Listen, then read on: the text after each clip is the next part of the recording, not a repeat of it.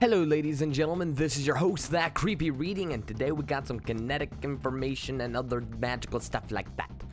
I'm sorry I do not have a rancid-fitting music today. I am working on changing the format a bit, working with my good friend I Hate Everything, which I'll have a link to his channel in the description, and essentially I've been working on him with a video all week, and that's been slowing video production a bit, but you know, that's okay. That's okay, because you're gonna get a great video called I Hate Creepypastas, and it's gonna be fun. Everyone's gonna have a fun old time, and hopefully you guys will be entertained by that. But I guess the reason why I'm making this video is to create something more like a video log without having to show my magical, beautiful face that looks like a child molester. So why would I be doing that? What am I doing? Okay. So essentially, I was thinking in my bed, and I was like, I gotta produce a video today, because I didn't do it last week or the week before, on Sunday, because I am a lazy bastard. So, it got me to thinking about school, which is tomorrow, as some of you may know, for Michigan. And, well, I kind of got thinking on how this YouTube channel actually impacted my life and all that fun stuff. And honestly, it didn't really impact it that much. Well, I think about it on the objective level of talking about friends in real life and school classmates, teachers, all that stuff. I got a channel with almost 40,000 subscribers now. Thank you very much. Yet, for some reason, whenever I talk to other people about it, it's just like, oh, that's interesting. And I guess when I was younger, I figured that, you know, having a popular YouTube channel will probably absolve me from any kind of hate, bullying, or anything like that. But that isn't really the case. In fact, if anything, my YouTube channel was the only thing that was attracting more bullying last year than anything else. Because I started putting my name out there, and people thought that instead of saying, oh, that's cool, it's more like, oh, that kid's making monies off the internet, let's go be a doucher McBag. And I guess fame is really subjective.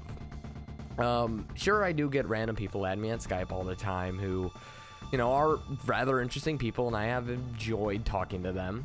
But in real life, I mean, like, in your mind, yeah, fuck it, I have a popular YouTube channel, but most people are either one, gonna treat you completely differently than they used to, either in a good or negative light, in a polar opposite way where you would just wish you didn't know the person, or two, they're not gonna react any differently, which in reality is the, I guess, preferred term depending on your relationship with said person. Like, for an example, I'll talk to a girl I have never talked to ever before, right? And she's like, so what do you do? And I'll go like, I make YouTube videos on the internet. It's like, oh, cool. Do you make any money? Yeah, about 500 a month or so, something like that.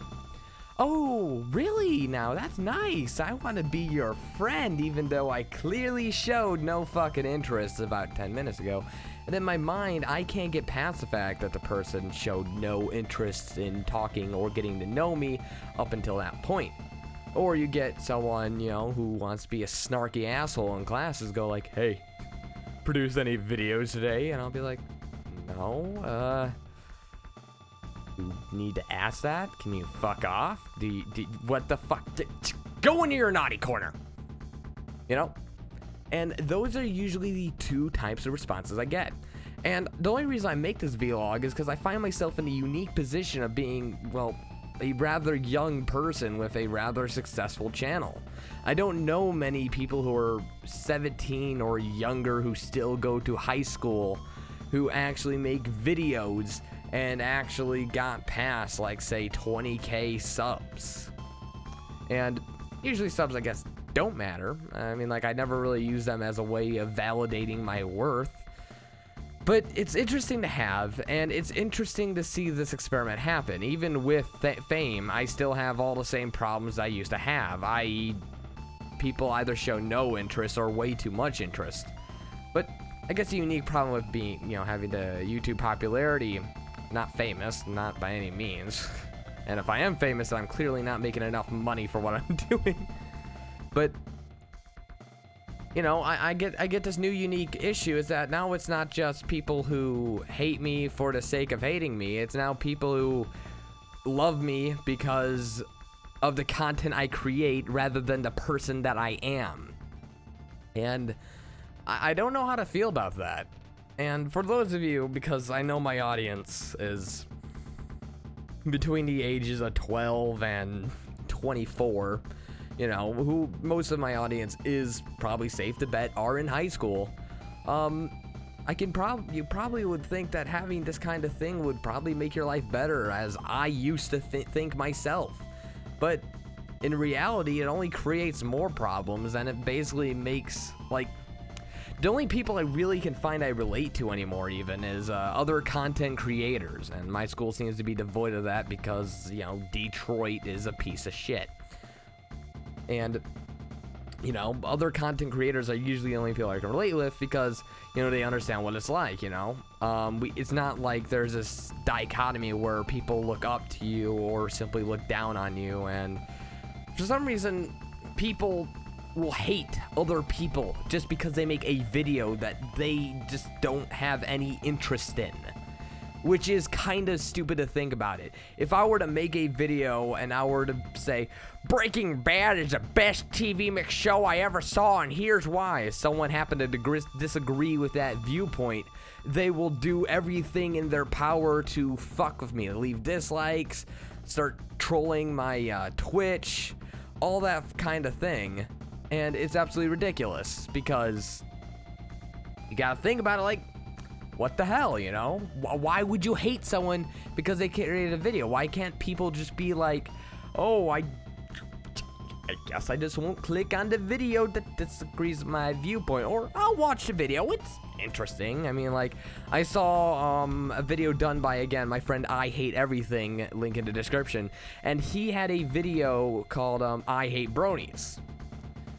I found his views rather interesting. I can't say I agree with them, but I see why he holds them, and I understand his perspective on things. But the majority of people see that post, and they will be like, ah! And that's not... The YouTube is a fickle little thing. Commenters can turn on you in half a second, and for next to no reason, because they're on the internet and because they are such of a young age. And I guess I can understand that. I mean, like, I understand, well, I don't really understand why they do it, but I understand why that immaturity can lead to that. But it's kind of a sad thing, and it brings down YouTube as a general whole and makes the comment section rather volatile. Again, there are people who sit there and attack my good friend Tats from Tats Top Videos because he made a video called Top 12 Rules of Tats Top Videos, where he's basically saying, hey, if you don't do these things, you won't get removed from the comment section. Because the fact is that we get people who spoil shit in the comment section. We get people who spam fake gay, you know, in the comment section. We get people who basically harass and threaten rape in the comment section, you know, and all that fun stuff. And essentially the rules isn't saying you better listen to us. It's saying if you do this, you're gonna get banned from our channel. This isn't a 4chan message board where you can be this anonymous asshole and do whatever you want without consequence. And the people seem to forget that, again, we are the YouTube content creators and we have to moderate that stuff because YouTube could physically get on our back if we get too much reports about awful commenters being douchebags others on our channel. It's our job to moderate that. And people think that, you know, YouTube is some type of 4chan message board, and then they get all pissed off when they get removed from the greater whole. That's to me, that just seems fucked up. Just don't, if you're a YouTube commenter, just don't be a jackass. Don't be Joseph Luke. Don't be a troll. You can troll on 4chan. There's many other websites you can do it, you know? Telling people that they should get raped, telling someone that they should get their faggot ass beat, saying this or that is going too far. It's not funny. And it's ridiculous. So rather, I'm dealing with trolling / bullying on the internet or trolling / bullying at home, my popularity as a YouTube channel has done little to affect it.